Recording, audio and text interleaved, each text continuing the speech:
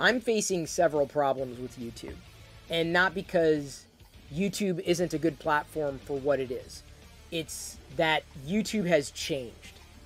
In some good ways, and in some ways that I feel has made it very difficult to do anything on YouTube.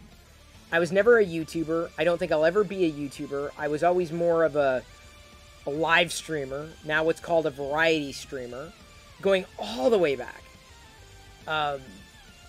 YouTube has been great to get videos from point A to point B, and to share perspectives and opinions and thoughts, and entertain and inform and all that. But we've reached a point where every video that gets engagement, or let me go this far, any video that could ever be expected to get any amount of engagement is overproduced. And I don't mean that as a negative thing or a bad thing, because who does not like well-produced videos? Who doesn't? I think some amount of production value is critical. But now, every video that's popular or has any chance of getting seen is so produced, so many of them, even if they're not talking about a product, look like a commercial, which is great if you're a videographer, if you're someone who loves producing video. It's great if you enjoy that process, but it's so difficult to maintain a connection with a community or even an audience when you're clamoring to keep that relationship maintained because you're not able to get what you produce surfaced. Not because the content that you're producing is less valuable. It's that it doesn't meet a certain threshold. It doesn't look perfectly polished. It doesn't have a shine. It doesn't have a sheen. It doesn't look amazing. It doesn't hit all the beats. And I totally understand the value of needing to double down on that in order to better optimize time on site or time spent in-app or watch time. I get it. But this is a radical departure from what I enjoyed about YouTube. Because YouTube was about you. It was about me and about forging that connection. And yeah, the comments have always been hit or miss, but it never spoke to the production quality of a video. And this becomes more of a challenge when certain types of videos or genres are dominated by those who have the ways and means and eye for super high production value, to the point where what they produce is no longer relatable. And I don't mean that the people who produce them are not authentic. I don't mean that they're not being honest with themselves and with their community.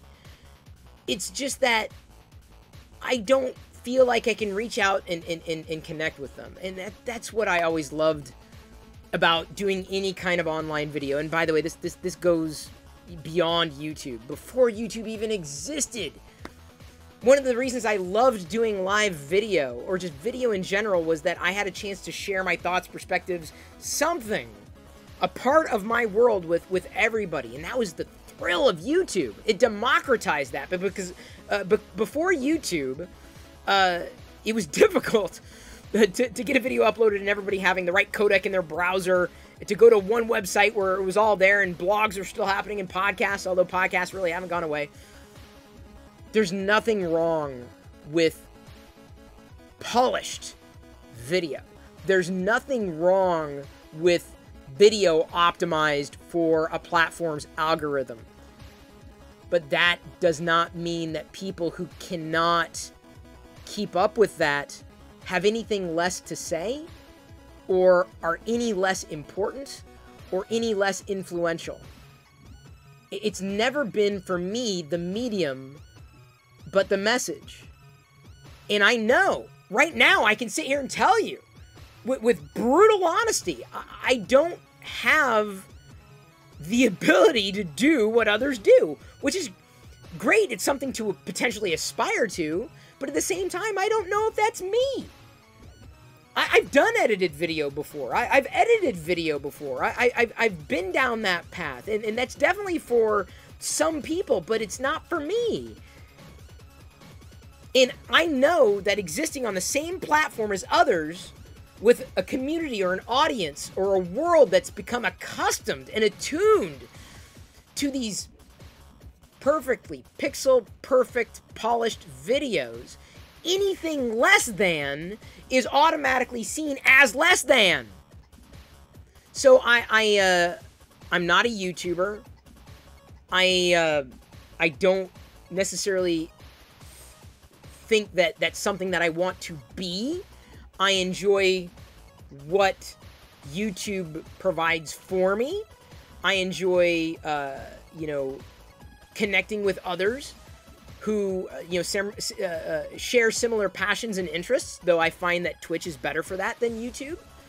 Probably one of the reasons why I like live streaming on Twitch every night, because I feel closer to the community. Because on YouTube, it's like they're doing everything they can to separate the creator's authentic voice and delivery and experience from people who would want to connect with that. And I know YouTube's got live video. I'm not sure they're implementing it as well as they could, but maybe that's their journey. I'm concerned because the comments I'm starting to see, not just on YouTube, but tonight, one of the videos I did, shot like this, live to tape, unedited, raw, was shared on Reddit. It was one of my camera comparison videos. And someone remarked, and this was just, it was striking to me. I was honestly, like, just kind of shocked. Let me see if I can pull it up. The idea that someone would write something like this was just, it was interesting. Because that's not something that I would expect to see from anybody. And it was, I'm trying to pull it up here. Reddit sometimes can be a little challenging to navigate here. Give me a second, because I know I've got to pull this up now. I know this is where everyone hopes that I was doing something edited, but come on. Is this not... Why is Reddit not working? Okay, never mind. They were basically saying the same thing. Like, you know, it's refreshing to see someone just talk from the heart. You know, talk from, you know, experience and not worry about hitting every beat and making every mark. And putting in the errors and keeping them there. The foibles and the trips and the slips. Because it happens. Not everyone who's got a good voice and is authentic is going to be a quote-unquote influencer. Don't get me started on that term, because that's a completely different discussion.